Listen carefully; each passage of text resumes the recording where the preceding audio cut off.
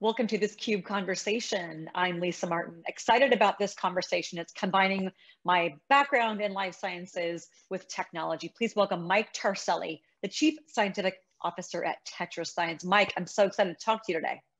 Thank you, Lisa, and thank you very much to theCUBE for hosting us.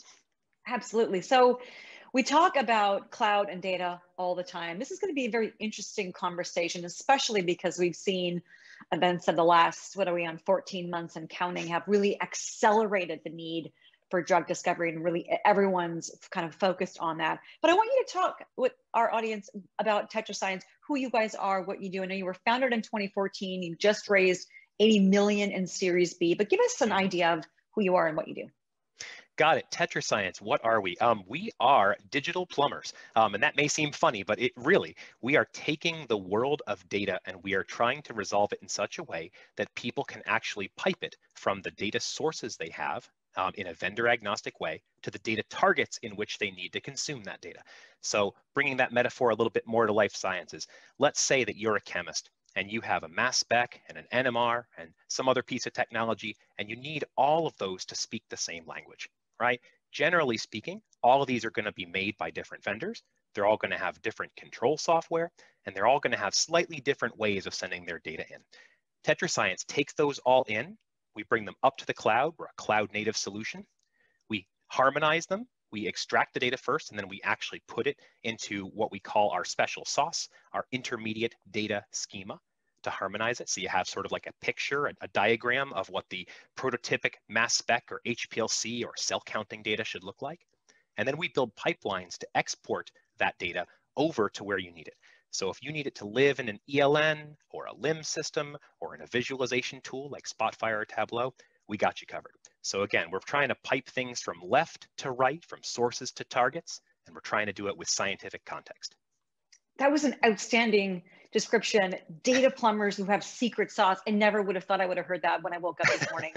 But I want to unpack this more, because one of the things that I read in the press release that just went out just a few weeks ago announcing the Series B funding, it said that TetraScience is pioneering a $300 billion greenfield data market and operating, this is what kept my attention, without a direct cloud native and open platform competitor. Why is that? That's right. If you look at the way pharma data is handled today, even those that long tend to be either on-prem solutions with a sort of license model or a distribution into a company and therefore maintenance costs, professional services, et cetera. Or you're looking at somebody who is maybe cloud, but they're cloud second. You know, they started with their on-prem journey and they said, we should go and build out some APIs and we should go to the cloud, migrate. However, we're cloud first, cloud native. So that's one first strong point. And the second is that in terms of data harmonization and in terms of looking at data in a vendor agnostic way, many companies claim to do it, but the real hard test of this, the metal, what we'll say is when you can look at this with the scientific contextualization we offer. So yes, you can collect the data and put it on a cloud. Okay, great.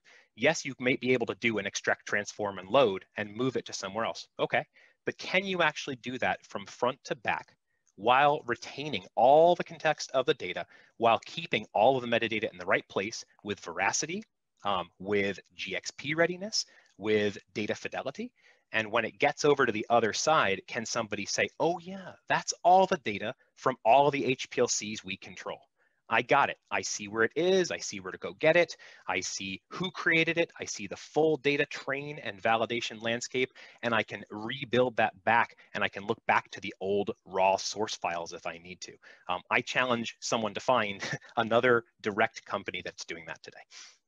When you talk about that context, and the thing that sort of surprises me is with how incredibly important scientific discovery is and has been since the beginning of time. Why has nobody come out in the last 7 years and tried to facilitate this for life sciences organizations? Right, I would say that people have tried, and I would say that there are definitely strides being made in the open source community, in the data science community, and inside pharma and biotechs themselves on the sort of build motif, right? If you are inside of a company and you understand your own ontologies and processes, well, you can probably design an application or a workflow using several different tools in order to get that data there. But will it be generally useful to the bioscience community? one thing we pride ourselves on is when we productize a connector, we call, or an integration, we actually do it with many different companies' generic cases in mind.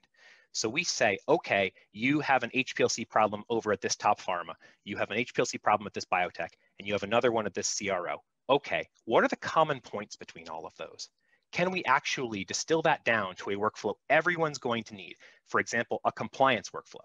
So everybody needs compliance, right? So we can actually look into an Empower or a Unicorn operation, and we can say, okay, did you sign off on that? Did it come through the right way? Was the data corrupted, et cetera?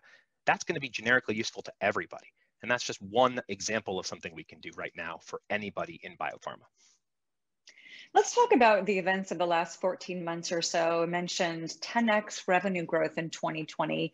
COVID really highlighted the need to accelerate drug discovery, and we've seen that. But talk to me about some of the things that TetraScience has seen and done to facilitate that.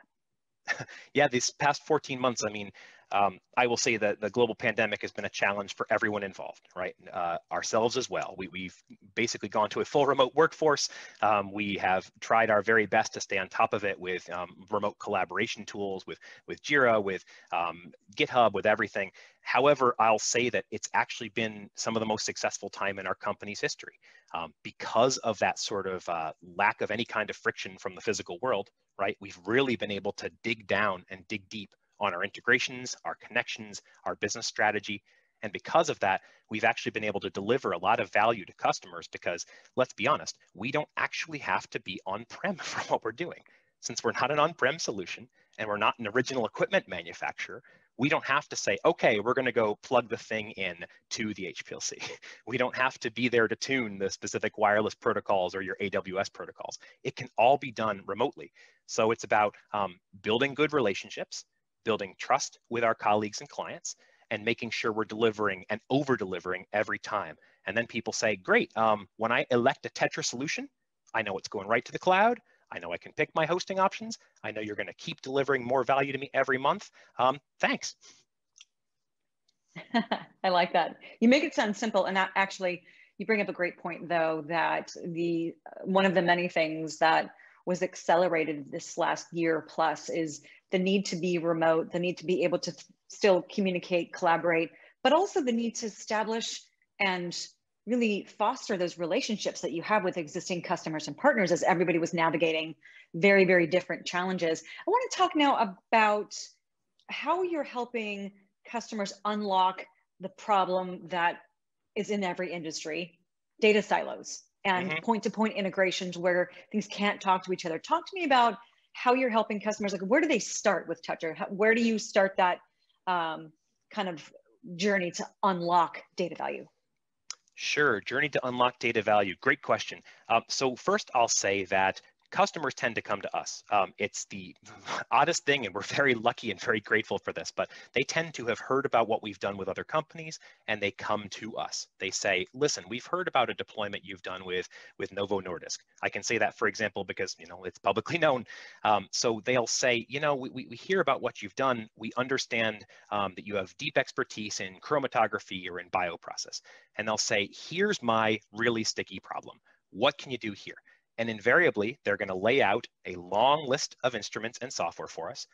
We've seen lists that go up past 2,000 instruments. And they'll say, they'll say, here's all the things we need connected. Here's 4 or 5 different use cases. We'll bring you start to finish. We'll give you 20 scientists in the room to talk through them. And then we, Tetra, get somewhere between 2 and 4 weeks to think about that problem and come back and say, here's how we might solve that. Invariably, all of these problems are going to have a data silo somewhere, right? There's going to be an org where the preclinical doesn't see the biology or the biology doesn't see the screening, et cetera. So we say, all right, give us one scientist from each of those, hence establishing trust, establishing input from everybody, and collaboratively, we'll work with you. We'll set up an architecture diagram. We'll set up a first version of a prototype connector. We'll set up all this stuff they need in order to get moving. We'll deliver value upfront before we've ever signed a contract. And we'll say, is this a good way to go for you? And they'll say either no, no, thank you, or they'll say, yes, let's go forward. Let's do a pilot, a proof of concept, or let's do a full production rollout. And invariably, this data silos problem can usually be resolved by, again, these genericized connectors, our intermediate data schema, which talks and moves things into a common format, right? And then also by organizationally, since we're already connecting all these groups in this problem statement, they tend to continue working together even when we're no longer front and center, right? They say, oh, we set up that thing together. Let's keep thinking about how to make our data more available to one another. Interesting. So culturally within the organization, it sounds like Tetra is having significant influences there, the collaboration, but also data ownership. Sometimes that becomes a sticky situation where there are owners and they want to retain that control, right? You're laughing, you've been through this before. I'd love to understand a little bit more though about the conversations, because typically we're talking about tech, but we're also talking about science. Are you having these technical conversations with scientists as well as IT? What does that actual team from the customer perspective look like? Oh, sure. So the technical conversation and the science conversation are going on sometimes in parallel and sometimes in the same thread entirely. Oftentimes, the folks who reach out to us first tend to be the scientists. They say, I've got a problem, and my research and IT will probably hear about this later, but let's go. And then we will invariably say, well, let's bring in your R&D IT counterparts because we need them to help solve it, right? But yes, we are usually having those conversations in parallel at first, and then we unite them into one large discussion. And we have varied team members here on the Tetra side. We have me from science, along with multiple different other PhD holders and pharma lifers in our business who actually can look at the scientific use cases and recommend best practices for that and visualizations. We also have a lot of solutions architects and delivery engineers who can look at it from the how should the platform assemble this solution and how can we carry it through. And those two groups or three groups really unite together to provide a unified front and to help the customer through. And the customer ends up providing the same thing as we do. So they'll give us on the one call, right? A technical expert, a data and QA person, and a scientist all in one group, and they'll say, you guys work together to make sure that our org is best represented here. And I think that that's actually a really productive way to do this because we end up finding out things and going deeper into the connector than we would have otherwise. It's very collaborative, which is, I bet those are such interesting conversations to be a part of it. So is part of the conversation there helping them understand how to establish a common vision for data across their organization? Yes, that tends to be a sort of further reaching conversation. I'll say in the initial sort of short-term conversation, we don't usually say you three scientists or engineers are going to change the fate of the entire org. That's maybe a little outside of our scope for now. But yes, that first group tends to describe a limited solution. We help to solve that and then go one step past. And then they'll nudge somebody else in the org and say, do you see what Tetra did over here? Maybe you could use it over here in your process. And so in that way, we sort of get this cultural buy-in and then increased collaboration inside a single company. Talk to me about some customers that you've worked with. I'd especially love to know some of the ones that you've helped in the last year where things have been so incredibly dynamic in the market. But give us some insight into maybe some specific customers that work with you guys. Sure, I'd love to. I'll speak to the ones that are already on our case studies. You can go anytime to TetraScience.com and read all of these. But we've worked with Prelude Therapeutics, for example. We looked at a high throughput screening cascade with them, and we were able to take an instrument that was basically unloved in a corner, a TCAN liquid handler, hook it up into their ELN and their screening application, and bring in and incorporate data from an external party and do all of that together and merge it so that they could actually see out the other side a screening cascade and see their data in minutes as opposed to hours or days. We've also worked, as you've seen in the press release, with Novo Nordisk. We worked on automating much of their background for their chromatography fleet. And finally, we've also worked with several smaller biotechs in looking at sort of instantiation. They say, well, we've just started. We don't have an ELN. We don't have a LIMS. We're about to buy these 50 instruments. What can you do with us? And we'll actually help them to scope what their initial data storage and harmonization strategy should even be. So we're really, man, we're at everywhere from the enterprise, where it's fleets of thousands of instruments, and we're really giving data to a large amount of scientists worldwide, all the way down to the small biotech with 50 people who we're helping add value there. So big range there. In terms of the data conversation, I'm curious, have you seen it change in the last year plus with respect to elevating to the C-suite level or the board, saying we've got to be able to figure this out? Because as we saw, the race for the COVID-19 vaccine, for example, time to value and to discovery is so critical. Is that C-suite or board involved in having conversations with you guys? It's funny because they are, but they are a little later. We tend to be a scientist and user-driven solution. So at the beginning, we get a power user, an engineer, or a R&D IT person in who really has a problem to solve. And as they are going through and developing with us, eventually they're going to need either approval for the time, the resources, or the budget. And then they'll go up to their VP or their CIO or someone else at the executive level and say, let's start having more of this conversation. As a tandem effort, we are starting to become involved in some thought leadership exercises with some larger firms. And we are looking at the strategic aspect through conferences, through white papers, et cetera, to speak more directly to that C-suite and to say, hey, we could fit your Industry 4.0 motif. And then one other thing, you said time to value. So I'll say that the TetraScience executive team actually looks at that as a tracked metric. So we are actually looking at driving that down every single week. That's outstanding. That's a hard one to measure, especially in a market that is so dynamic, but that time to value for your customers is critical. Again, COVID sort of surfaced a number of things and some silver linings, but that being able to get hands on the data, make sure that you can actually pull insights from it, accelerate, facilitate drug discovery, that time to value there is absolutely critical. Yeah, I'll say if you look at the companies that really, went first and foremost, let's look at Moderna, right? Not our customer, by the way, but we'll look at Moderna quickly as an example, as an exemplar. Everything they do is automated, right? Everything they do is cloud first. Everything they do is global collaboration networks, with harmonized data, et cetera. That is the model we believe everyone's going to go to in the next 3 to 5 years, right? If you look at the fact that Moderna went from sequence to initial vaccine in 50, 60 days, that kind of delivery is what the market will become accustomed to. And so we are going to see many more pharmas and biotechs move to that, cloud first, distributed model.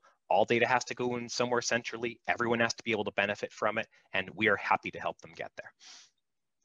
Well, setting a new record for pace is key there, but it's also one of those silver linings that has come out of this to show that not only was that critical to do, but it can be done. We have the technology, we have the brain power to be able to put those, I'll use your word, harmonize those together to drive this. So give me a last question. Give me an insight into some of the things that are ahead for TetraScience the rest of this year. Oh gosh, so many things. One of the nice parts about having funding in the bank and having a dedicated team is the ability to do more. So first, of course, our enterprise pharma and biopharma clients, there are plenty more use cases, workflows, instruments. We've just about scratched the surface, but we're going to keep growing and growing our integrations and connectors, first of all, right? We want to be like a Netflix for connectors.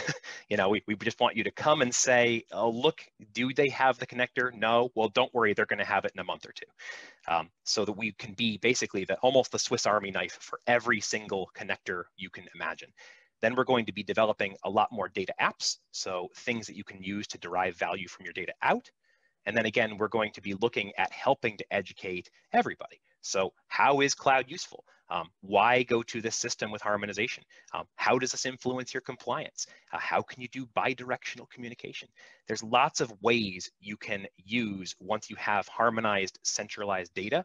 You can do things with it to influence your org and drive times down, again, from days and weeks to minutes and seconds. So let's get there. And I think we're going to try doing that over the next year. That's awesome. Never a dull moment. And you should partner with your marketing folks, because you talked about data plumbing, the secret sauce, and becoming the Netflix of connectors. Those are 3 gems that you dropped on us this morning, Mike. This has been awesome. Thank you for sharing with us what TetraScience is doing, how you're really helping to fast track a lot of the incredibly important research that we're all really dependent on and helping to heal the world through data. It's been a pleasure talking with you. Hey, Lisa, if I may real quickly, it's a team effort. The entire TetraScience team deserves credit for this. I'm just lucky enough to be able to speak to you. So thank you very much for the opportunity. And how about cheers to the whole TetraScience team. Keep up the great work, guys. For Mike Tarselli, I'm Lisa Martin. You're watching this CUBE Conversation.